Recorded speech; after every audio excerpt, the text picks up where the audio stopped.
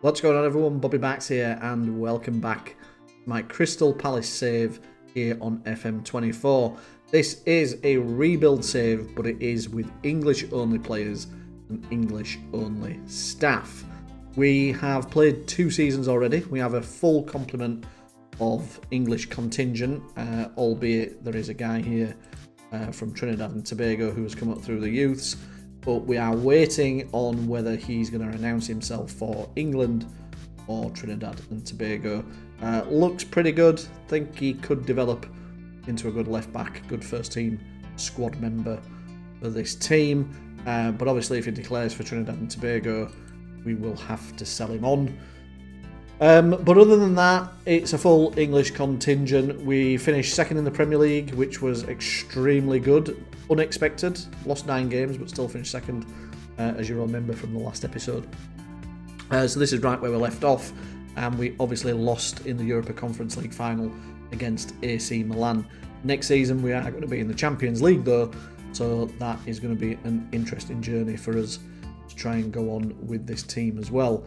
So what I'm going to do now is jump forward to the end of the summer transfer window, and we'll have a look at what business we've been able to do between now and... So, before the season ticked over, we brought 2 players in Charlie Patino and Callum Doyle.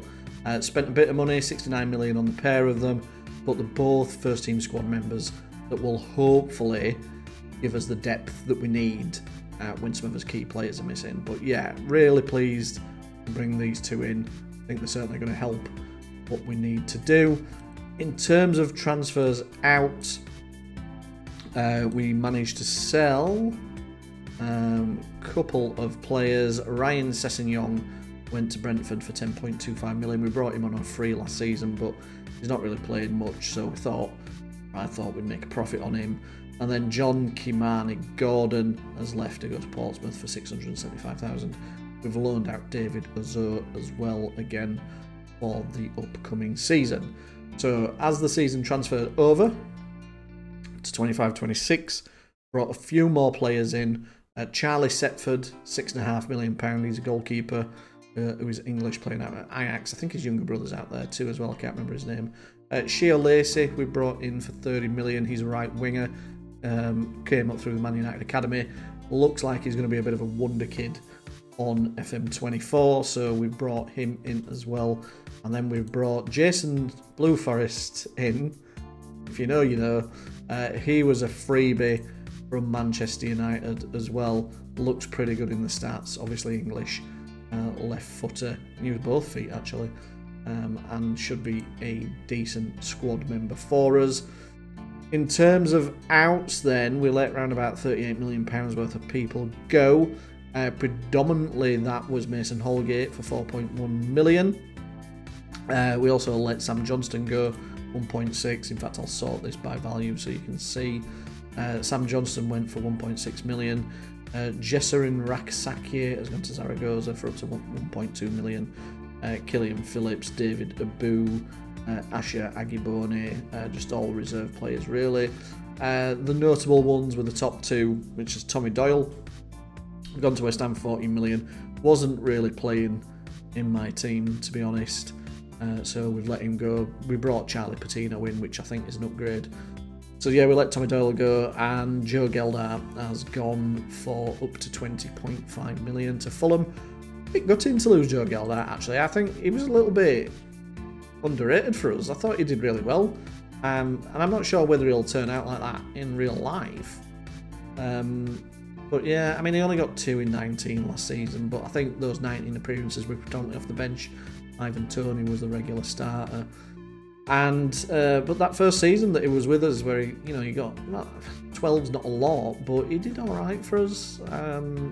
He was a decent English striker, and we've spent 6 million on him. So yeah, I'm pleased with what we got out of him. And so yeah, this is the squad now then.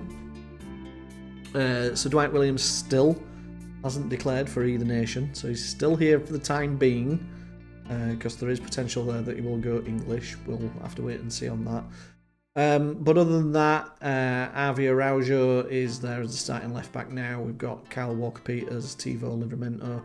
Defence is starting to become a decent area. We've got Gahey, Callum Doyle, Rob Holding. There's probably another centre-back that we need to try and sign. But yeah, we've got 3 very good centre-backs there, and Araujo can play there if we need him to as well. In terms of goalkeepers, Henderson's still his first choice, but we've obviously got Setford there now as well as Okonkwo and Whitworth. Setford's coming to replace Sam Johnston, who's moved on. A couple of players coming up through the youths in Amadi and Littler look pretty good. Hopefully they can go out on loan this season and develop into first team squad members. As midfield is very, very good.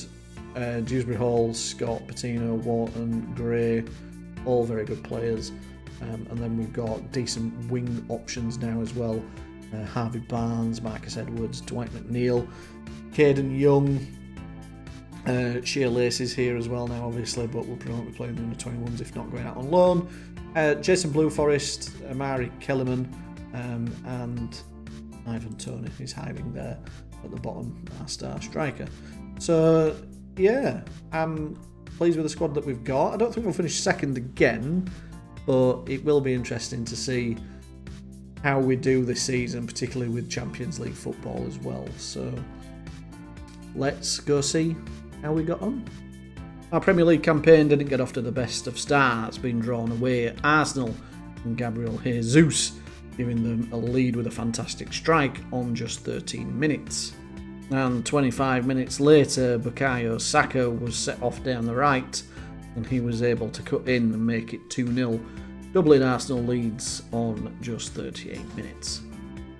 But it looked like we had an opportunity to get back into the game just a minute later. Ivan Toney was our top goal scorer last season, and he got off to a flying start this season with his name on the score sheet after just 39 minutes.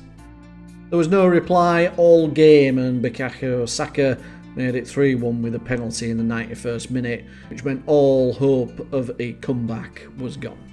The second match of the campaign was at home to Manchester City, and when Rico Lewis fouled Dwight McNeil quite professionally, he was dismissed from the field and we were against a 10-man Manchester City team.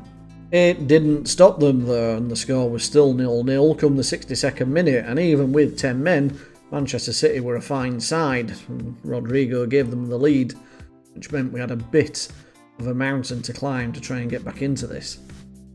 I'm sure you're going to hear me say this a lot whilst he's playing for Crystal Palace, but Ivan Toney is our big man for big moments, and if anyone's going to get the equaliser, it would be him. It didn't come well the 86th minute, and as a consequence, we only picked up 1 point playing against 10-man Manchester City. And we could only pick up a point away at Fulham, who had 22 shots against us. Our first win of the season, though, came against Everton when Dwight McNeil and Ivan Toney both banged a brace each. But an away trip to Brentford cost us 3 points when Luis Suarez, not the one we all know and love, and Brian Mbueno scored to give Brentford all 3 points. We were drawn against Newcastle in the third round of the League Cup with a home tie, and Alex Scott gave us the lead after 28 minutes. And there wasn't much action then until the 80th minute when Jason Blueforest's Rabona found Ivan Toney. And the man, the legend, made it 2-0. Things weren't great in the fourth round though, when we could only hold Manchester City for a draw yet again for the second time in the season. However, this time the game went to penalties and they progressed through to the next round at our expense. Our first ever Champions League game was a home tie against Sparta Prague, a team that we should feel fairly comfortable about beating. However, it took well the 26th minute, but some nice footwork and passing from the team for Archie Gray to volley home and give us the lead. And on 29 minutes we were given a penalty, with Ivan Toney stepping up and making it 2-0. And on the 71st minute, Mark Gahey rose above everybody with a powerful header into the top corner, giving us a 3-0 lead. We scored our fourth and final goal in the 76th minute when some neat footwork from Harvey Barnes down the left gave himself some space with a fine finish into the bottom corner. And our first ever away game ended 6-2 in Feyenoord. Things weren't going particularly well in the Premier League though, as we suffered another defeat this time at the hands of Tottenham Hotspur, with Ebery Eze, our former player, getting the man of the match. Next up was a home tie against Manchester United, and when Archie Gray got the ball in the box and was brought down, we had the chance to make it 1-0 after just 2 minutes. In the absence of Ivan Toney, Marcus Edwards stepped up and found the back of the net. And in the 63rd minute, Marcus Edwards' through ball was met with Dewsbury Hall's run, and his powerful left foot strike was no match for Bayendai. United did get a goal back through Bruno Fernandes, and it was getting a bit hairy towards the end, but former Man United player Jason Blueforest blasted home in the 95th minute and sealed all 3 points for us. He also picked up the man of the match and was an able deputy in the absence of Ivan Toney.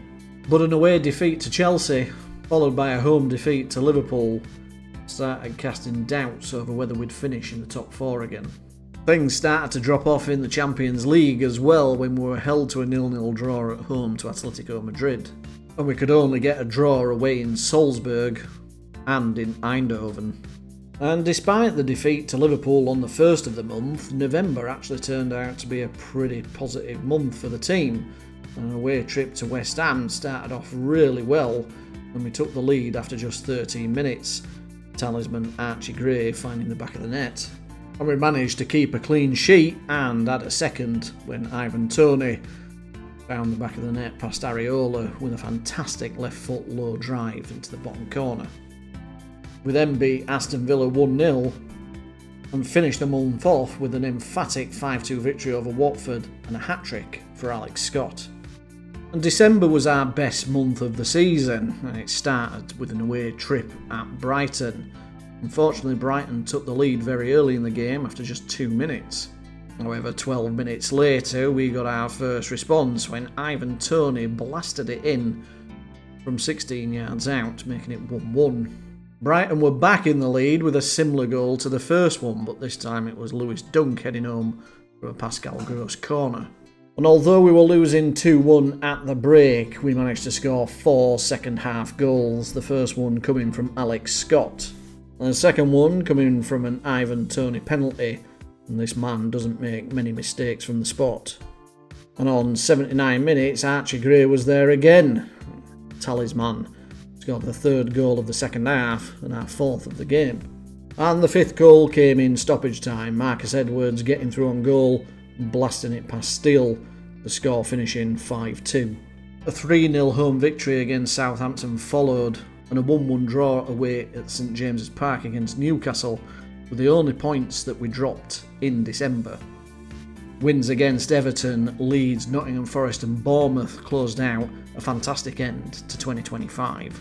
And the icing on the cake was a 96-minute winner against Eintracht Frankfurt to give us 3 points in the Champions League for the first time in a few games.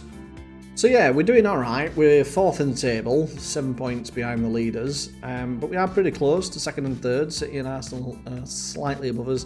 Liverpool and Tottenham are hot on our heels, and Brentford are the best of the rest. Ivan Toney's scored 11 Premier League goals. He's only second to Haaland, which is pretty good. We've just lost 3-2 to Manchester City, as you can see there, so that's widened the gap to 4 points there. And these people have games in hand on us as well, so I think if I can maintain a top 4, I'll be really pleased. And that isn't kind of what I was looking for at this stage of this save. I kind of expected in my head that we'd kind of be mid-table first season, then look at Conference League second season, Europa League third season, and after 3 seasons we hopefully would have a squad strong enough to try and break into that top 4 from season 4 onwards. But we're really ahead of schedule, to be perfectly honest. And I think if we can finish top 4 again after finishing second last season, finishing top 4 again I think will be a great achievement for us. A lot of us players are wanted now, and this is where the difficulty is going to come in holding on to some of these players. Like Arsenal want Adam Wharton. I really don't want to let him go. He's been absolutely brilliant for us. I think Palace have signed him in real life, haven't they? But yeah, he's been absolutely fabulous for us. Alex Scott's been great. Dewsbury Hall's been great. He's wanted as well by Arsenal. So these players, centre midfield in particular, Gray, Wharton, Scott, are players I definitely do not want to let go. Dewsbury Hall and Patino have been kind of the backups to them, but midfield players tend to get tired quite frequently, so we need the strength and depth here to be able to continue to compete. And the wing areas are pretty good as well, but all of them are wanted. Harvey Barnes is wanted by a host of players. Dwight McNeil is getting interest from Saudi Arabia. Caden Young's got a loan bid in for him. Marcus Edwards again, Saudi Arabia are interested in him. And they're not having the best of seasons in terms of goal productivity. And if you remember last season, like Ivan Toney and Dwight McNeil paired up really well in a lot of the games, but this season's been a bit subdued, I would say, compared to last season from them. But yeah, it's going okay. It's just whether we've got the availability to do anything in the January transfer window is going to be difficult. We have no money, 76 million in debt, projecting that that's going to get massively worse, which is obviously going to impact on what we can do. And this is why it worries me whenever some of the best players have got interest in them as to whether we're going to be able to hang on to them or not. But this is what it is. We've been Crystal Palace rather than Arsenal. So yeah, let's jump forward to the end of the January transfer window. We'll have a look if we've been able to do anything in terms of incomings or out. Well, we were able to do a bit, and I'll start with the sales really, because obviously we needed to generate money in order to spend it, and this was the biggest sale that we made, which was Dewsbury Hall going to Arsenal. I showed you earlier that they were interested in him, and it was a bit gutting to let him go because, like I said, we kind of needed that strength in depth, but I needed the money really. The 35 million would go a long way to helping. Caden Young, as we signed him recently. We've not had him that long for 7.75 million, but he's only made 3 appearances and he's not done particularly well in those appearances. The fact I were able to even get my money back, I made a little bit of profit on him, but the fact that we were able to get his money back for him, I think, was good business. So what have we done in terms of transfers? Well, these are kind of staggered over monthly payments, which isn't going to help with the forecast of the debt, but Mikey Moore's a player that I really like on this game.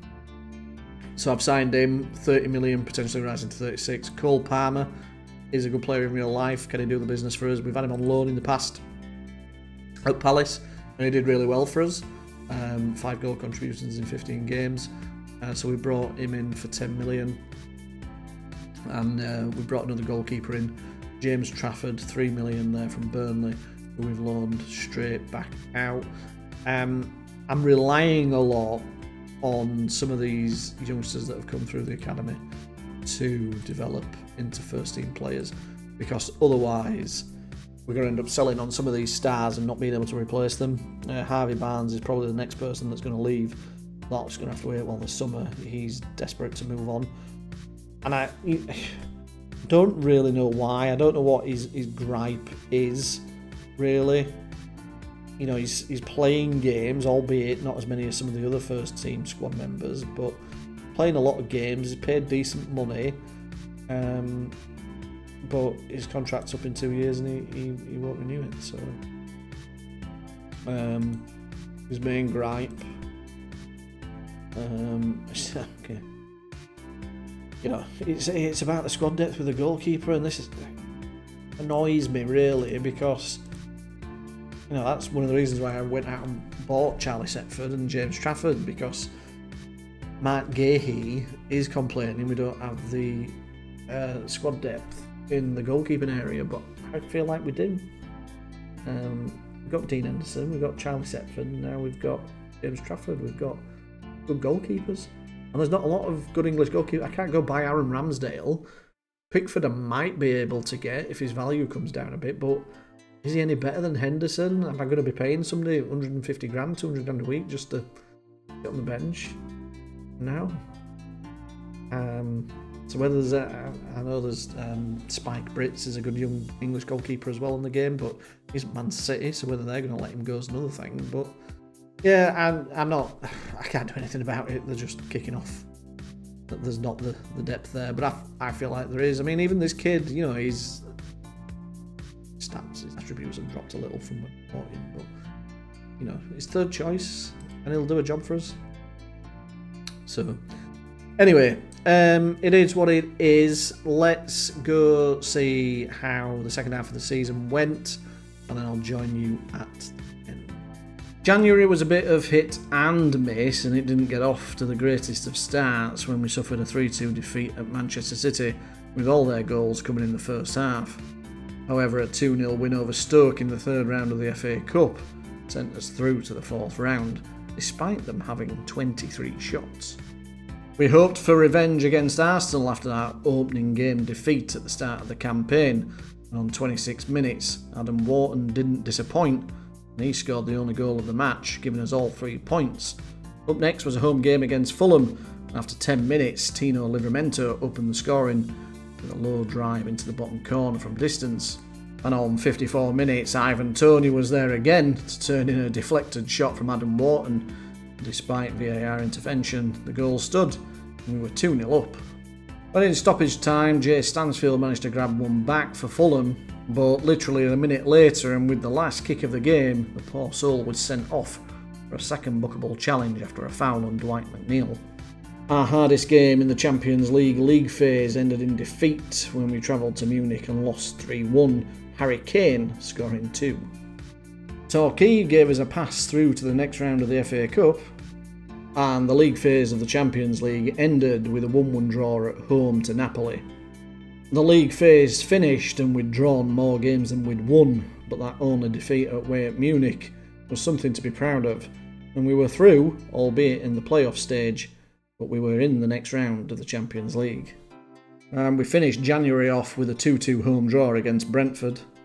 February wasn't a particularly good month when we travelled to Wolves, who took the lead after just 34 minutes.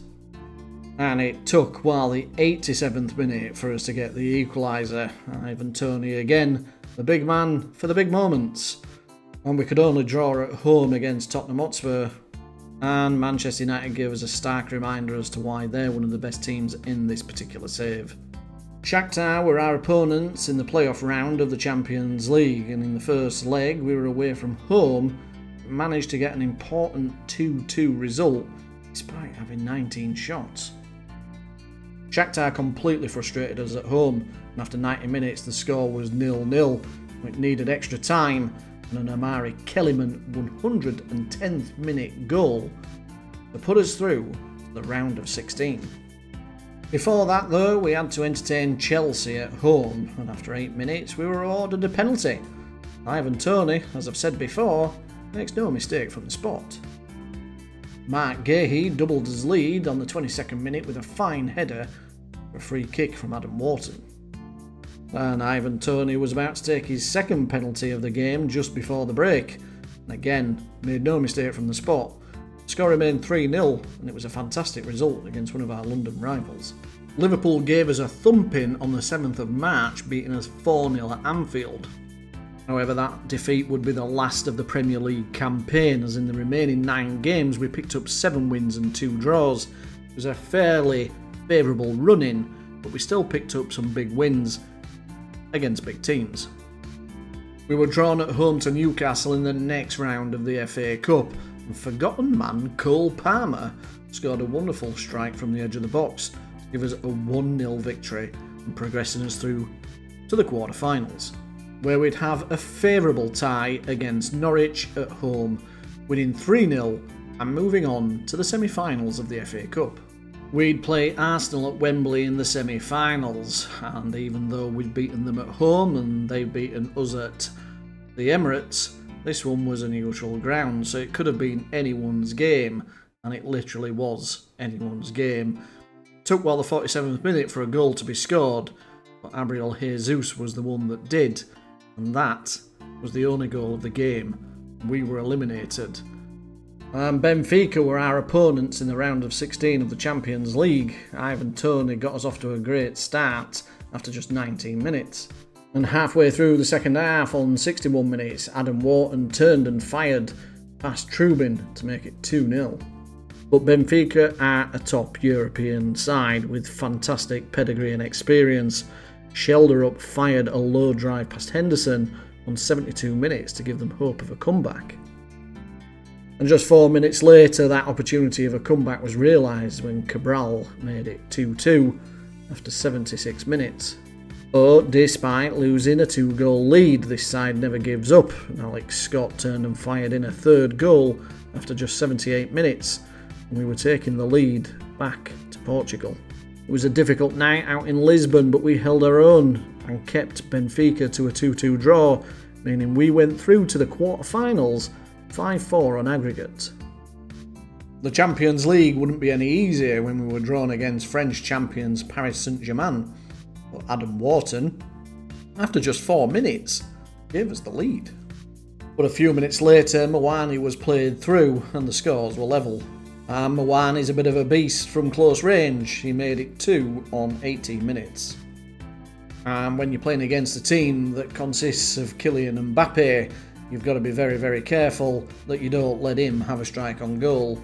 It was 3-1 just before the break, and we were facing a massive uphill task.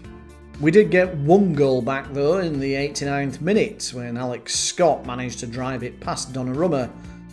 The score finished 3-2 in the home tie, and we now had to go to Paris. But it literally was game, set and match. They were just too dominant for us, too many world stars, and we were just not up to the task at this level. We capitulated 3-0 and Paris Saint-Germain move on to the semi-finals, and our season is effectively over. Well, we did creep into 4th place, didn't we? So we've qualified for the Champions League again, which is good. I'm pleased about that. So yeah, the fact that we're going to be competing on the biggest stage again next season is great. Man City finishing in 5th is unbelievable. I'm surprised how good Man United are on this save. And I've told you in the past how good Chelsea are on FM24. And they nearly got relegated. Finished down in 16th, which would have been incredible, wouldn't it? If they'd have got relegated, the players I could have robbed from them, Colwill, Shalabar, Reece James, Chilwell, you know, I could have Sterling, Madueke. I could have just gone all in if I'd have had the money to do it. But yeah, could have done something there, couldn't I? And I still might be able to, given how low down they've finished. I might be able to go rob a player or two if the board give me the money to do it. But yeah, in terms of average ratings, obviously Okonkwo was top, but he didn't really play much. Similarly with Mustafa, Amari Kellerman didn't really play much, but did all right when he came in and did the job. Marcus Edwards, what a player! What a player! 31 goal contributions in 45. Interest in him is high, very high. So whether we hang on to him or not in the summer is another thing. Henderson's great, and I don't need to improve the goalkeeper, the first choice goalkeeper. He's brilliant. Adam Wharton's been a great servant for us since we bought him. Archie Gray again, Alex Scott. Those 3 midfielders, don't want them going anywhere. They're the players I need to hang on to, and I need the squad depth really though, because like I said earlier, do get tired. And I need decent players to come in and do a job for us. Cole Palmer's done alright when he's come in and done a job. Charlie Patino come in and done a job in centre midfield, would have needed him to as well. So yeah, Tony's 23 and 44 this season, not his best output. Do we keep him? Do we move him on? We'll see. So yeah, I mean, in terms of the competitions that we're in, I think we've done really well. Beating Benfica in the round of 16 is kind of my claim to fame. As Crystal Palace manager, you know, we did really well there. I know we've then drawn Paris Saint-Germain. It was always going to be a tough ask, and once we lost at home, I knew we weren't going to get through. So losing 3-0 away and losing 1-0 to Arsenal in the semi-final, you know, we put up a decent fight. It was a close game, but it is what it is. I think we're going in the right direction. I know we finished lower than what we did last season in the league, but I think that was just a bit of a fluke really, getting into second place because the other teams hadn't really performed. But the fact we finished 4th, qualifying for the Champions League again, I think is good. I'm pleased with the progress that we're making. in terms of the finances, I'm not showing you it because I forgot to save it at the time, but we have had a takeover. So if you remember earlier in the season, I was showing you that the projection was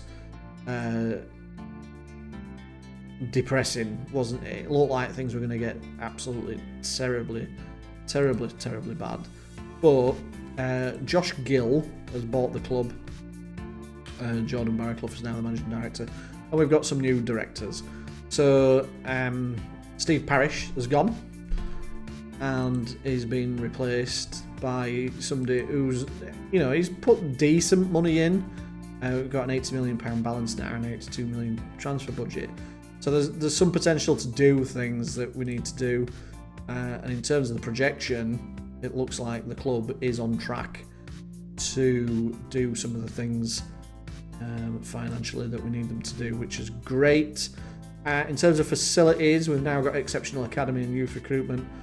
Youth facilities and training facilities still need a bit of development, but we are getting there.